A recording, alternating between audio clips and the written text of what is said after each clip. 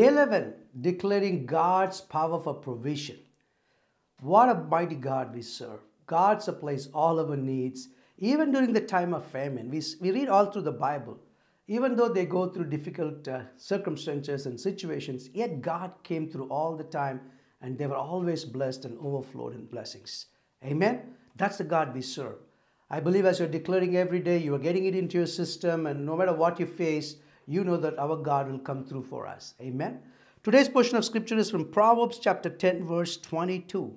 I'm reading out a Passion Translation, and also I'm going to read out a Message Translation. First, I'm going to read out a Message Translation, Proverbs 10:22. God's blessings makes life rich. Nothing we do can improve on God. Amen. What a mighty verse this is. God's blessings makes life rich. Nothing we do can improve on God. God has it all together for us. Amen.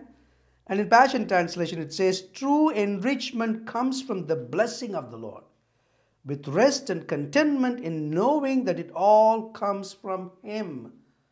No matter what we try, no matter what we do, unless God blesses us, nothing is going to happen. So when you trust in God, when you rely on God's provision, and you will be in content, you will be in fully content, and you'll be resting because you know He will come through in the right time. Our God is never late or never early. He's right on time.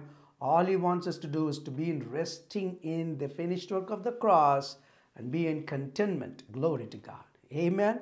So let's declare together.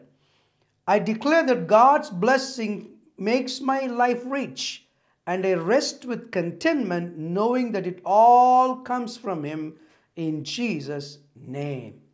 Amen. God bless you. See you tomorrow.